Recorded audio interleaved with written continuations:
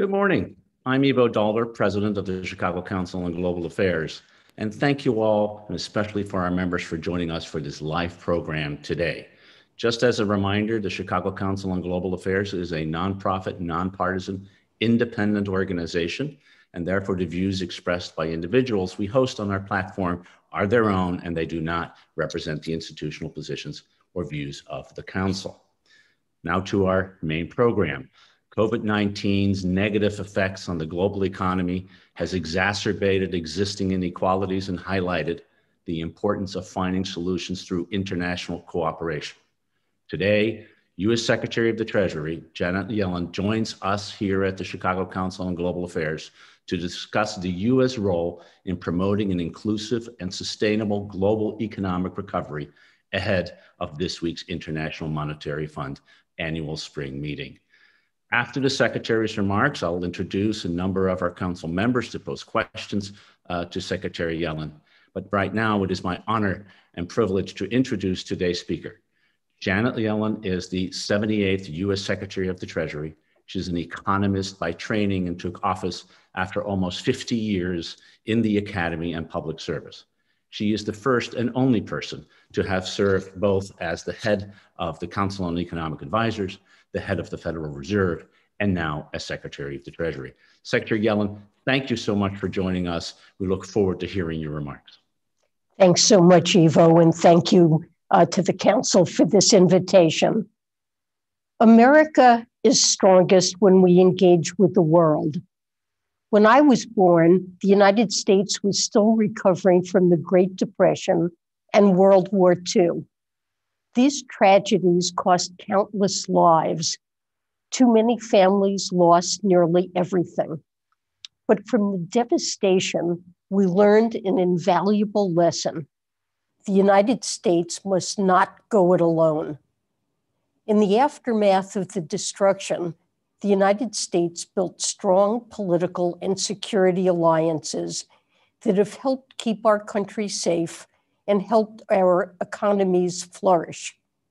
We created global institutions such as the United Nations and financial institutions such as the International Monetary Fund and World Bank to reduce economic conflict and address global poverty. With strong US leadership and working together with our allies, we contained communism and created a dynamic world economy and growing markets for US exports. America's middle class prospered. Millions across the world were lifted out of poverty. But over the years, new problems developed that were not properly addressed. In the push to grow our economies, we neglected our environment. As we embraced new technologies, we didn't do enough to prepare our workers and our education systems for the changes underway. While we embraced trade as an engine for growth, we neglected those who did not benefit. And in the most recent period, when we might have adopted policies at home to face these issues and joined with our allies to address issues abroad, we isolated ourselves and retreated from the international order that we created. Over the last 4 years, we have seen firsthand what happens when America steps back from the global stage. America first must never mean America alone. For in today's world, no country alone can suitably provide a strong and sustainable economy for its people. Over time, a lack of global leadership and engagement makes our institutions and economy vulnerable. To make matters worse, COVID-19 struck. The virus has taken over 550,000 American lives. Our family members, our friends, our neighbors, and millions more around the world.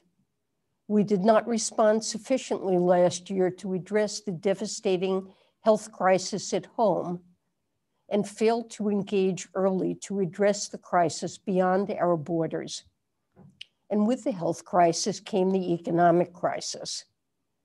We sought to protect those most vulnerable, but millions of workers lost their jobs and all too many small businesses shuttered. Women and people of color bore the brunt of the economic hardship, exacerbating century-long inequalities that plague our society. We can do better. We must do better.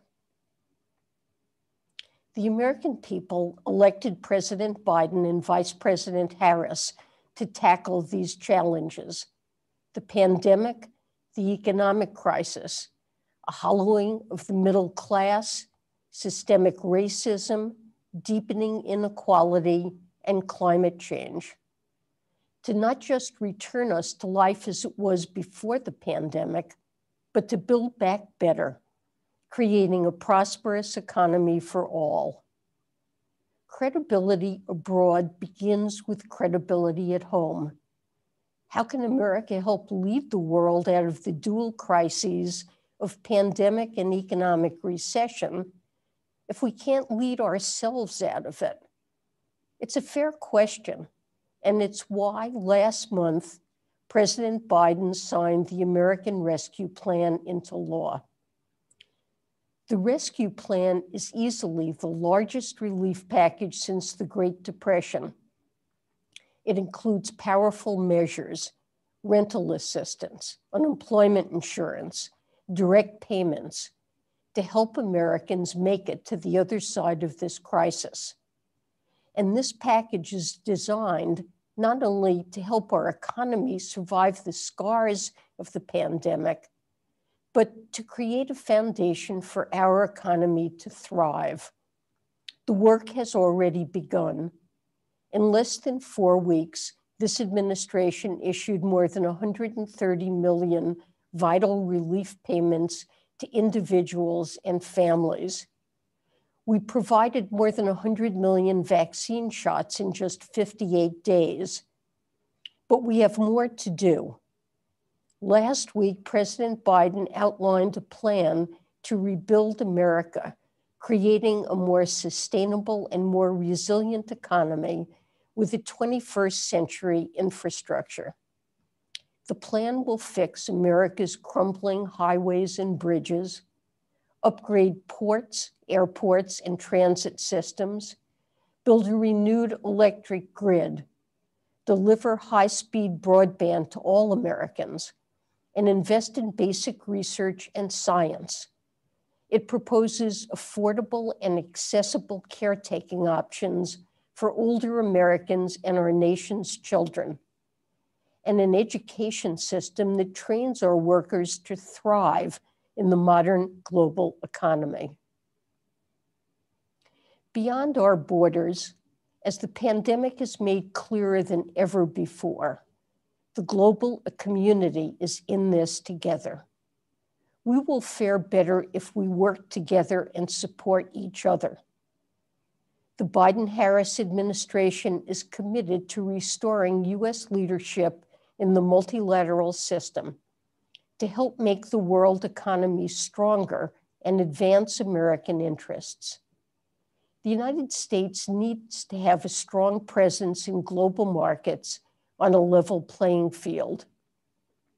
We will cooperate with willing partners to protect and enforce a rules-based order. Our economic relationship with China, like our broader relationship with China, will be competitive where it should be, collaborative where it can be, and adversarial where it must be. We will defend democracy and the human rights of all people, of women and girls, LGBTQ+ individuals, and people of every race, ethnic background, and religion, to help ensure that those rights are protected at home and abroad. In all our international engagements, President Biden and I will stand up for the American people and American business, as well as these core values that define America. I'd like to spend time today discussing three key objectives that guide our economic engagement with the rest of the world, which I believe are necessary to help realize the vision of our nation. The first objective is a stable and growing world economy that benefits the US economy. For the United States to prosper, our neighbors too must prosper. In the modern world, recession, instability, and crime abroad find ways to wash upon our shore. Strong and stable economies abroad make us safer. We will benefit if countries can maintain or create economic, social, and political conditions favorable to an open society. We will benefit if individuals around the world can pursue their aspirations, regardless of conditions of birth, and if women have truly equal rights and opportunity to be included in the economy. We will benefit if people, while retaining cultural differences, share core values of free speech, free exercise of religion, and respect for diversity. Of course, stronger growth abroad also means a stronger economy here at home.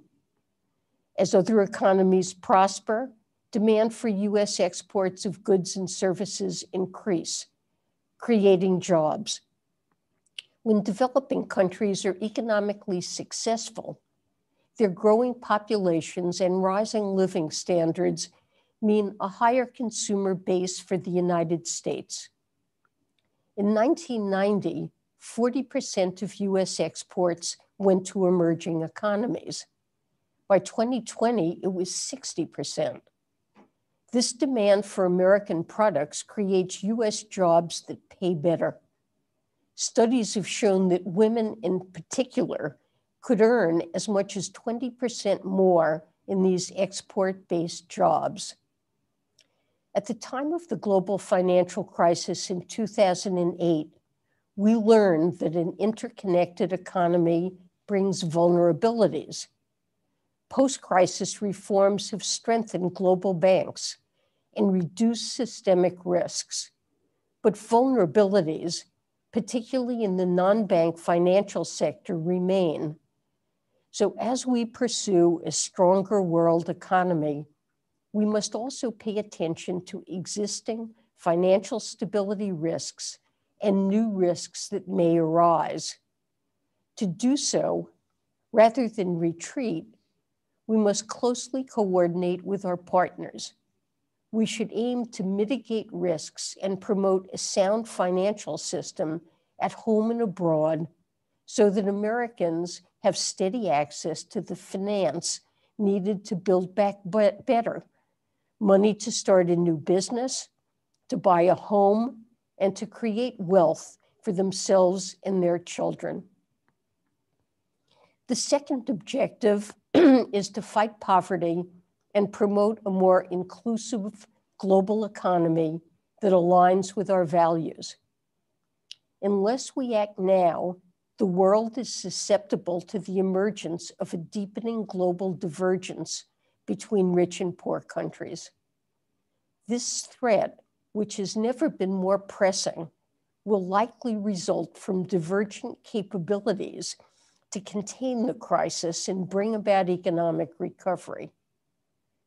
Like the United States, rich countries and some large emerging markets have had the means to support their economies while they pursue a health solution. And like the United States, they've gained access to vaccination. Of course, it's too early for advanced economies to declare victory. I'm urging our partners to continue a strong fiscal effort and avoid withdrawing support too early, to promote a strong recovery and help avoid the emergence of global imbalances. Many middle and low-income countries are in a different place, lacking the finance to support their economies and people during COVID-19 and constrained in their wherewithal to obtain vaccines. The result will likely be a deeper and longer lasting crisis with mounting problems of indebtedness, more entrenched poverty, and growing inequality.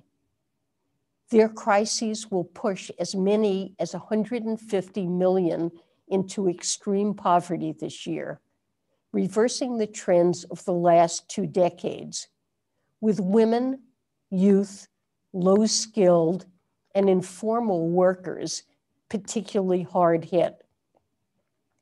Moreover, an additional 120 million people became acutely food insecure in 2020, and that trend could worsen. This would be a profound economic tragedy for those countries, one we should care about, but that's obvious. What's less obvious, but equally true, is that this divergence would also be a problem for America.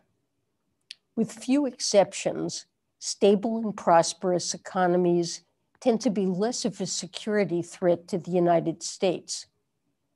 And the human crisis of refugees and migrants will only be solved if we have stable and secure growth in the rest of the world. So how do we help the poorest countries get through this crisis? Our first task must clearly be stopping the virus by ensuring that vaccinations, testing, and therapeutics are available as widely as possible. Low-income countries risk falling to the back of the line and may not achieve widespread vaccine coverage until 2023 or 2024 at the current pace. More work and funding are needed to secure vaccine purchases, address manufacturing shortages, and finance and facilitate the domestic rollout in low-income countries. We also need to help lessen the economic pain in low-income countries during a protracted recovery period and use this opportunity, as we're doing in the United States, to facilitate structural transformations to more inclusive and sustainable economies. The IMF and the World Bank have already played an important role on this front, and we're working to strengthen their ability to support the poorest countries.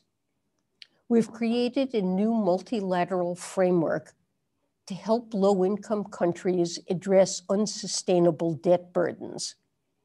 And at the IMF, we're working to issue $650 billion in new special drawing rights, an international reserve asset that will increase buffers for all IMF members and give low-income countries the additional liquidity for greater spending on vaccines and healthcare. Embedded in recovery efforts, we have an interest in helping countries pursue sustainable and inclusive growth and strengthen long-term resilience. Our response will not be successful if we end up just where we were before. A personal objective of mine is to focus our international engagements on fostering full legal rights and greater economic and education opportunities for women and girls, given the clear evidence that this will support inclusive economic growth more broadly. Speaking from my own experience, we need to do better at reducing barriers for women's economic empowerment, even unconscious ones, in nearly every country in the world, including the United States. Finally, there are certain matters where we are in it together, where the challenges are global, and no one country will be successful if it goes at it in isolation. The most evident immediate example is the need to address global health risks. COVID-19 has clearly shown that pandemic responses require global cooperation. We're working with our partners to enhance pandemic preparedness against future shocks. We need to learn lessons from this pandemic to be better prepared to stop future contagious diseases before they become full-scale pandemics. Another global challenge we face is how to adapt to technological change, which has brought significant benefits, but contributed to greater inequality. Digitalization is the latest technological advance that provides an opportunity to raise productivity and increase connectivity, both at home and globally. Even just a year ago, I never thought that I would be regularly joining meetings with colleagues in London, Delhi, Sydney, and everywhere in between from the comfort of my office in Treasury. But the digital divide has also exacerbated inequality, and digitalization has raised concerns about privacy, illicit activity, and threats of surveillance and cybersecurity attacks from our adversaries. I will be working domestically and closely with our allies to promote innovation in digital finance in the interest of cheap, instantaneous, and reliable commercial and financial transactions, but also to ensure that we modernize our legal and regulatory frameworks to take account of the risks and threats inherent in the use of these new technologies. Another consequence of an interconnected world has been a 30-year race to the bottom on corporate tax rates. Competitiveness is about more than how US headquartered companies fare against other companies in global merger and acquisition bids. It's about making sure that governments have stable tax systems that raise sufficient revenue to invest in essential public goods and respond to crises, and that all citizens fairly share the burden of financing government. President Biden's proposals announced last week call for bold domestic action, including to raise the US minimum tax rate and renewed international engagement, recognizing that it's important to work with other countries to end the pressures of tax competition and corporate tax base erosion. We're working with G20 nations to agree to a global minimum corporate tax rate that can stop the race to the bottom. Together, we can use a global minimum tax to make sure the global economy thrives based on a more level playing field in the taxation of multinational corporations, and spurs innovation, growth, and prosperity. Let me end by discussing the biggest long-term threat the world faces: climate change. After sitting on the sidelines for 4 years, the United States is committed to doing its part. We have a narrow moment to pursue action at home and abroad to avoid the most catastrophic impacts of that crisis and to seize the opportunity that tackling climate change presents. President Biden has released a plan to combat climate change, including through rejoining the Paris Agreement, investing in sustainable infrastructure, and creating new green jobs. He's committed to release an ambitious strategy this year to outline US domestic greenhouse gas targets that are consistent with our work internationally. Domestic action must go hand in hand with US international leadership aimed at significantly enhancing global action. To this end, Treasury is working closely with our international partners and international organizations to implement ambitious emissions reduction measures, protect critical ecosystems, build resilience against the impacts of climate change, and promote the flow of capital toward climate-aligned investments and away from carbon-intensive investments. We're also working to ensure that climate risk is integrated into the financial system so that financial institutions, regulators, and investors can make informed decisions. I'm pleased that Treasury is co-chairing a newly launched G20 Sustainable Finance Working Group, where finance ministries and central banks will work together to identify mechanisms for promoting green investments and accelerating transition to a net zero economy. As I prepare to meet with my colleagues from around the world this week at the IMF and World Bank spring meetings, I find myself thinking back to the policymakers who gathered in Bretton Woods a year before I was born to define our post-war order. Though it was a different time, I empathize with the enormous weight they faced. The pressure to come together after a global catastrophe in building an enduring and interconnected system aimed at promoting peace and prosperity throughout the world. Our current juncture is no less significant. What we do in the coming months and years will have profound impacts on the trajectory of our country and on the global economic order. Of course, there are key differences from the post-war era. Maybe most noticeably, I will be joined later this week by other female finance ministers, central bank governors, and heads of international financial institutions. Not enough, but a start, as well as diverse representatives from all corners of the globe. In our interconnected and digital world, and considering the pandemic, I will be logging onto a computer to join these meetings, not trekking to a mountain resort in New Hampshire.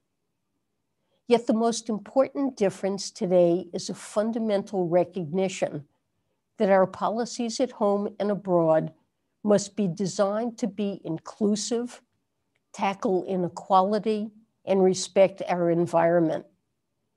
In this context, I will use the spring meetings this week to advance discussions on climate change, press our partners to do their part to support a strong global economic recovery, strengthen tools to improve vaccine access and financing for the world's poorest economies, and increase the focus on inequality, including for vulnerable populations and women and girls.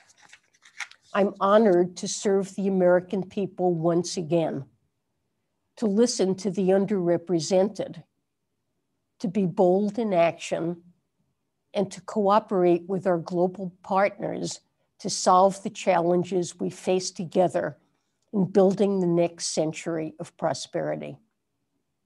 Thank you.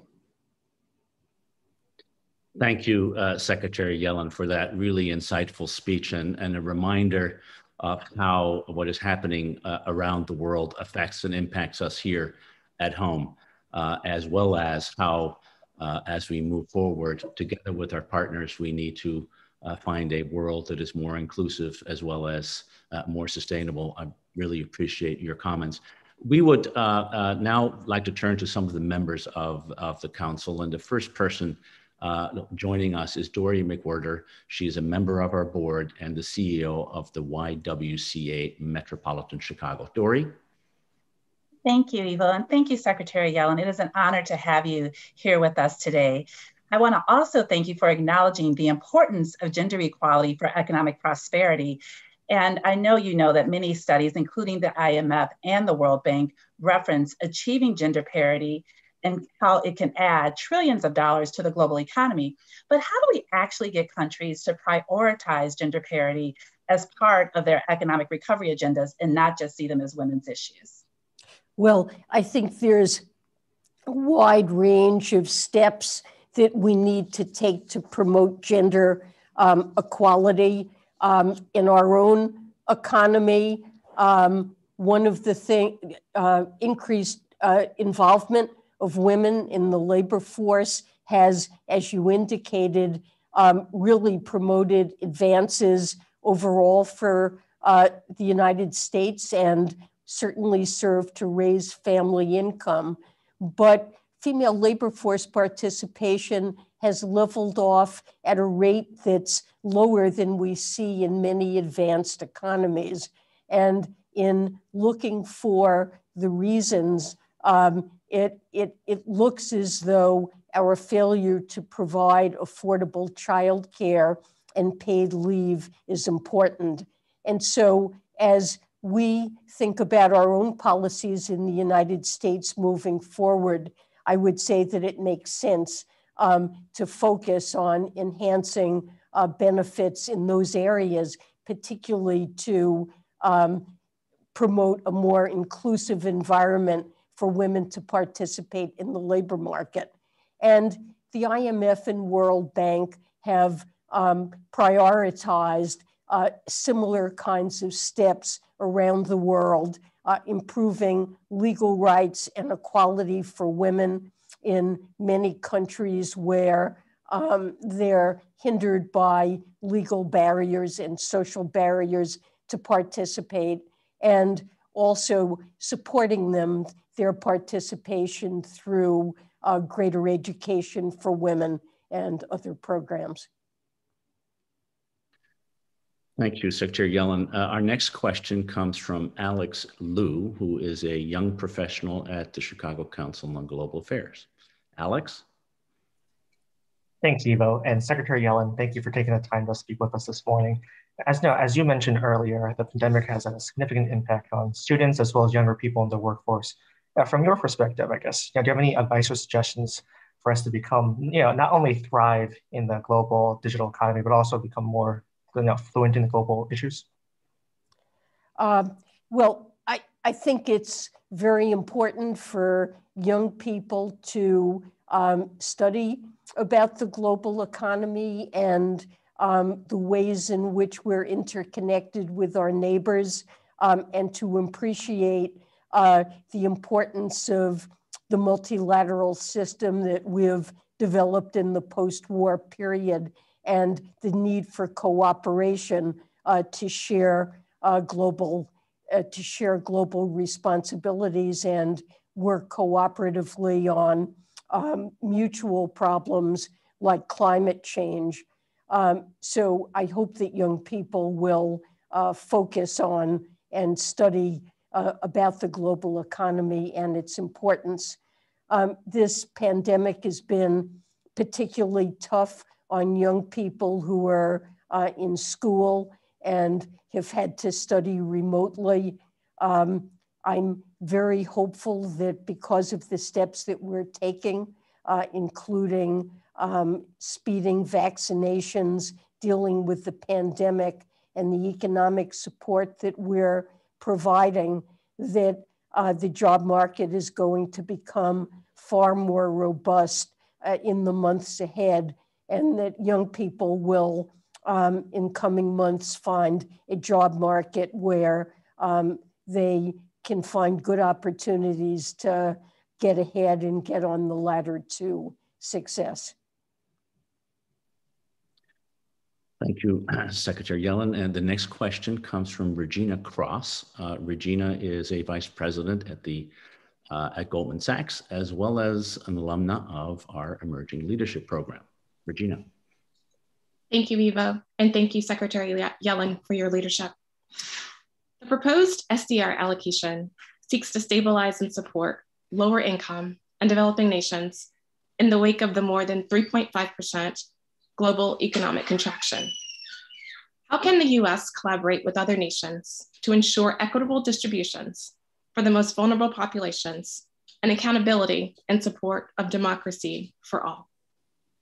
Thanks so much for that question. We are very supportive of an allocation of SDR at this time, particularly because of its potential to help low-income countries that are burdened by debt and lack the fiscal space to deal with the pandemic and its economic consequences.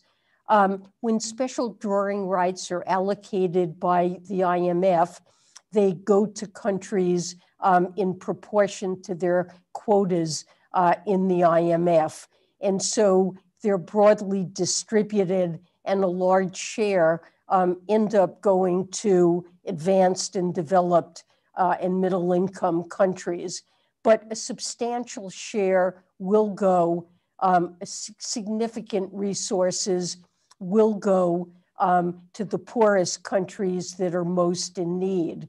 And importantly, many advanced countries have indicated a desire and willingness to channel portions of their own allocations back to provide further support to these low-income countries. For example, the IMF has a poverty reduction and growth fund that many countries are likely to either lend or donate portions of their own SDR allocations. And that will really multiply the impact of an SDR allocation on the poorest countries in the world. You mentioned accountability. We do want to make sure that the SDR allocation goes to support relief and economic support in the lowest income countries. And we're working with other countries and the IMF to design a disclosure and reporting framework that would enable us to see how the SDRs that have been allocated have been used, and to monitor the ways in which they've supported the purposes that we have in mind. Wonderful. Next question comes from the chair, president and CEO of William Blair, but more importantly, the chair of the board of directors of the Chicago Council on Global Affairs, John Ellison. Thank you, Ivo, and thank you, Secretary Yellen, for being here today. In your letter to the G20 about 6 weeks ago, you urged the G20 to go big and take significant fiscal and monetary policy actions and avoid withdrawing support too early in order to foster economic growth. So a couple kind of related questions to that. How big is big when you encourage them to go big? Is there a limit to how much debt either the US or the G20 can incur? And at what point does it become inflationary? And if we and they go big, how do we withdraw support without causing another recession? Well, those are great questions. Congress recently passed a $1.9 trillion package, the American Rescue Plan, to address the pandemic and its economic consequences. And I would describe that as going big. The purpose of the package is to address the needs of American households, families, companies that have been adversely affected by the pandemic, to avoid scarring, to avoid damage that could permanently impact the ability of individuals and families to get to the other side of the pandemic and get back on track with their lives, and to avoid the failure of small businesses that are the lifeblood of their communities and that provide so many jobs to Americans. So we've designed the package to direct support, to make sure that people, and especially the minority and low-wage workers who've been so adversely affected by this crisis, to make sure that they have income during the time that they are jobless, to make sure that they have enough food to eat, to make sure that they can keep a roof over their head and don't lose a family home, It provides money to state and local governments for a variety of programs to address the burdens of the pandemics, to get their local economies on track, and to begin to address infrastructure needs that were highlighted by the pandemic, such as the absence of broadband that penalized so many rural families and families in low-income areas when their children needed that in order to participate in school. Can we afford this? Well, I believe that we do have fiscal space to be able to afford it, in part because we've been in a low interest rate environment in the United States, and that's been true among developed countries generally in recent decades, and for reasons that I believe are not just transitory, but reflect longer-term structural problems. So in spite of the fact that US debt has risen quite a bit relative to the economy, if you go back as far as 2007, when US debt to GDP ratio was 35%, it's now risen to around 100%. But the interest burden on the debt because of these interest rate trends has been completely unchanged. Will it be inflationary? I strongly doubt that it's going to cause inflationary pressures. We're in a deep hole where the US economy is still down around 9 million jobs. And if we were to count individuals who have dropped out of the labor force to take care of children, and because of health concerns, the true US unemployment rate is close to 9%. The Congressional Budget Office estimated that without the American Rescue Plan, the economy would probably take until 2024 to get back to full employment. But I'm hopeful that if the vaccination program proceeds as it has been and is successful, that we can get back to full employment next year. We had, before the pandemic, an unemployment rate of 3.5%. And the problem for a very long time has been inflation that's too low, not inflation that's too high. If the package did prove to be inflationary, we have the tools to address it. So I see the risks as asymmetric, that I worry much more about long-term adverse consequences from not doing enough than problems that would result from doing too much. So I do believe we have the fiscal space to act boldly. I think it's important in mitigating the suffering of the pandemic and the long-term adverse consequences to US potential output if we fail to do so. It's important for us to learn the lessons from the 2008 financial and economic crisis. We had a very slow recovery after that crisis. It took us almost a decade to get the economy fully back on track. And it's important that we not repeat that experience. So I think that we're doing the right thing.